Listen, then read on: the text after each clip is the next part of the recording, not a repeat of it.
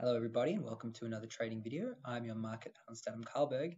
Today we're going to be having a look at the DAX index. So the German DAX has in recent times been struggling and been hit quite hard by inflationary pressures and the impact of the Russia and Ukraine war.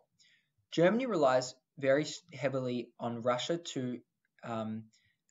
exported natural gas in order to heat and power the country, and with increases in natural gas prices, largely due to a reduction in supply, it's had a grave effect on the DAX and also on inflation. In fact, the inflation rate in Germany hit 9%, which was the highest rate in 50 years.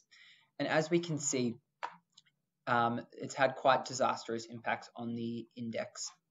So having a look at the technicals of the DAX to see where we're at, what we can tell is that overall, of course, we were in this nice long uptrend with a dip during COVID-19, but since then, we recovered up until really towards the start of the year, where inflation started to get a hold and the Russian-Ukraine crisis started. And since then, we've been in this bearish trend or channel.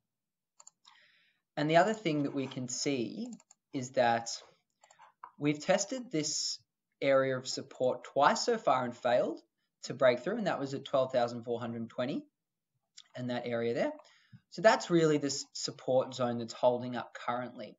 And the question remains, well, are we going to break through and test out the region at 11,503 or at 10,000 and then the COVID lows of 8,200. So those are our targets if we are to go short.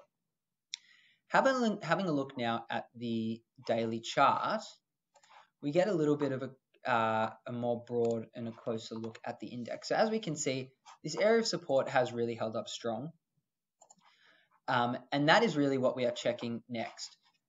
So far, the index has tried to break through the 50 period moving average and failed on 1, 2, 3 occasions so far, which isn't a good sign. And we've had this crossing of the 50 and the 200 period moving average before that.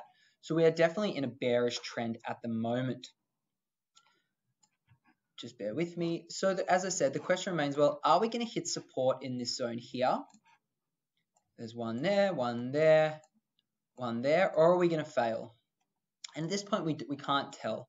But it is worth definitely keeping an eye on the commodity prices and the inflation figures coming out of Germany, because if we do break through this zone, it is not unreasonable to suggest that we could hit the mark at 11,000 or go lower to 10,000 and then even to the COVID lows. So those are really our two targets. We've got, as I said, we've got target 1 over here, firstly here, target 2, we'll make that a little bit bigger so we can see. There's target 2, which is just target 1,